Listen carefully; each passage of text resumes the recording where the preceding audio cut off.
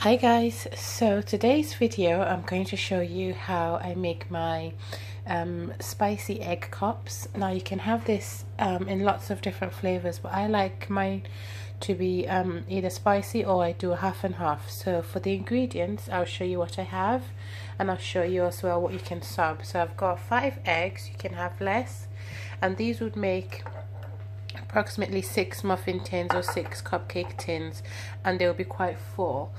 I also have some mature cheddar which I'm going to grate just for the topping. I have my regular my hot adobo seasoning.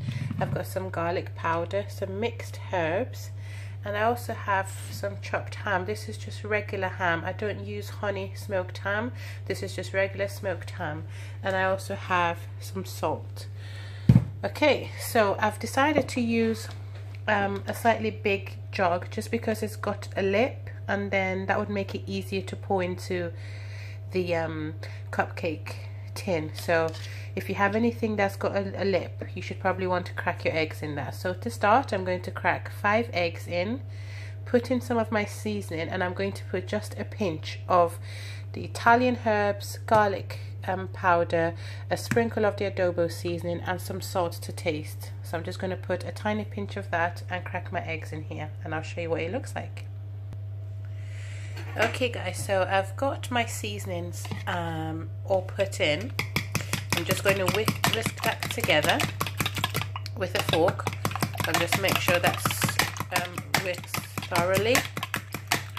I forgot to show you guys, but I did put in some of my my chili flakes, obviously, to make it hot. Oops, you can skip this if you want. You can put some black pepper instead. I quite fancy the taste of chili flakes in mine. Next, I'm going to put in my chopped ham. Put that in. Get some more. And I'm just going to leave about that much for the topping, and I'm also going to leave the shredded cheese for the topping. I've also got a can of mackerel here. I usually use the smoked mackerel, but I'm going to chuck that in just into half of them, so 3 of them. So this is how creative you can get with these. They're quite versatile. You can swap the ham for minced beef.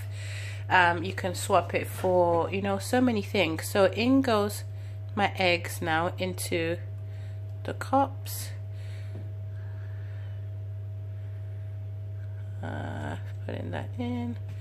We'll have lots of ham and a few than the others. So let's give that one some ham, and let's give the first one some ham. And let's give that one as well some ham. Come on. Okay, let's give that one some ham. Okay, so that's me done. Now I'm just going to break up some of my mackerel, and then just put that into 3 of them. So I have 3 with ham and 3 with mackerel. So I'll do that and I'll be right back. Okay, so that's all done. So I've got these 3 with mackerel, and then I've got these ones with just ham and the seasoning. So I'm gonna put it in the oven now. It's going in the oven for about 20 minutes on a medium heat, and then once it's cooked, I will then sprinkle some grated cheese in it and just put it under the grill for maybe a couple of minutes, 2 minutes, just to brown and give it a nice top. So it's going in the oven now. And that would cook. I'm just going to set my timer. I'll set it for 15 minutes first, and then I'll come back and have a check. Okay, and once they're cooked, I'll show you what they look like.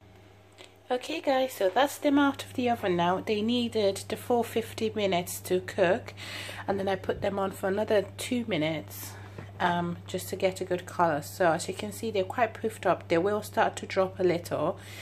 And yeah, so you can again substitute your protein and your ham for something that you prefer, but this is a quick snack to have on the go. It's also quick to have for breakfast on the go. It's quick to have, you know, just whenever you fancy, and it's really easy to make, and you can have a variety of flavors as you please. So I'll plate this up and I'll show you some reveal shots at the end. Thank you so much for watching. See you soon. Bye.